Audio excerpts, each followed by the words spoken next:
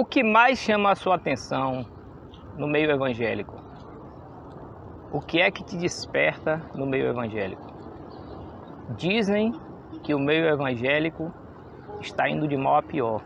Eu discordo. O mundo no todo está indo de mal a pior. Cada indivíduo delira no universo que permeia.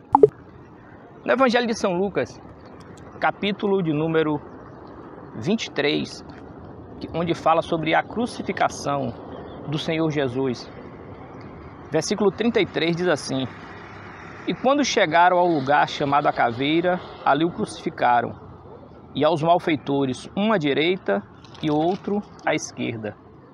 E dizia Jesus: Pai, perdoa-lhes porque não sabem o que fazem. E repartindo as suas vestes, lançaram sortes. E o povo estava olhando, e também os príncipes zombavam dele, dizendo: Aos outros salvou, salve-se a si mesmo, se este é o Cristo, o escolhido de Deus. E também os soldados escarneciam dele, chegando-se a ele e apresentando-lhe vinagre, e dizendo: Se tu és o rei dos judeus, salva-te a ti mesmo. E também por cima dele estava escrito um título, em letras gregas, romanas e hebraicas: Este é o rei dos judeus. E um dos malfeitores que estavam pendurados blasfemava dele, dizendo: Se tu és o Cristo, salva-te a ti mesmo e a nós. Respondendo, porém, o outro repreendia-o, dizendo: Tu nem ainda temes a Deus, estando na mesma condenação, e nós, na verdade, com justiça, porque recebemos que os nossos feitos mereciam.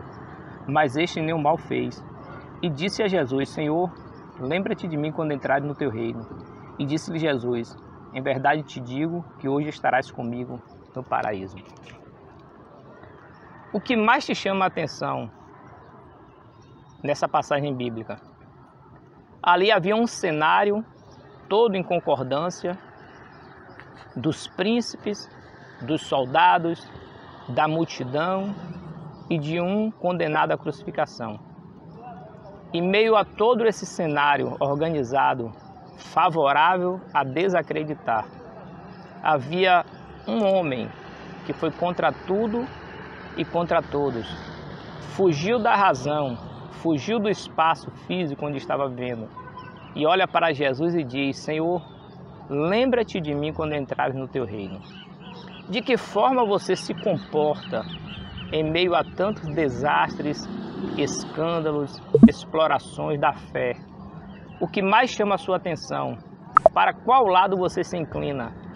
Para o lado favorável à multidão, aos príncipes, aos soldados, às faixas, às explicações, o jornalismo, onde desfaz do Evangelho?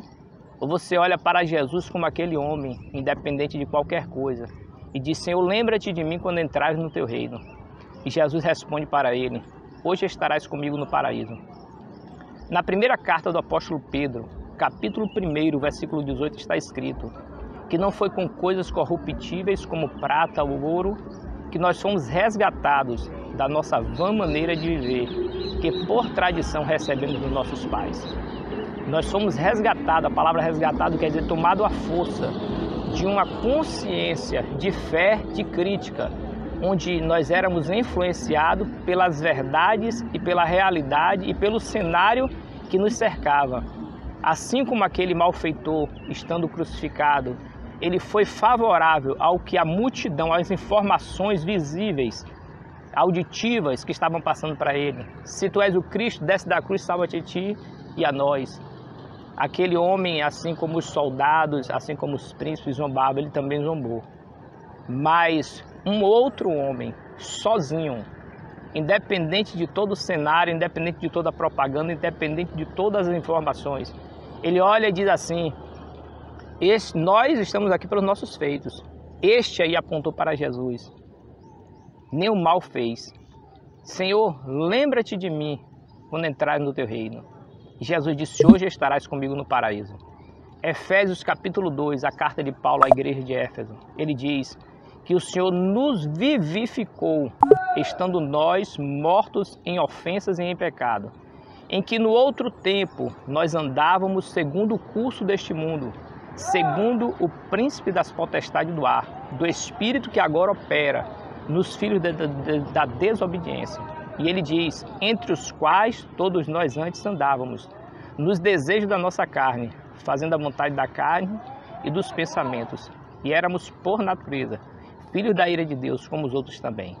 Então, em meio a esse cenário de escândalo, de tristeza e muitos argumentos que você tem contra religiões, contra as igrejas evangélicas, contra pregadores do evangelho, muitos argumentos, você tem razão, você está falando a verdade. Mas, em meio a todo esse cenário, o que é que chama mais a tua atenção? São as coisas contrárias, os escândalos, as críticas, ou você olha mesmo assim e reconhece em Cristo que Ele é o Salvador do mundo, que Ele irá nos levar eternamente para as mansões celestiais? Pense nisso e veja por quem e por qual influência você está sendo guiado. TVN, sempre com você.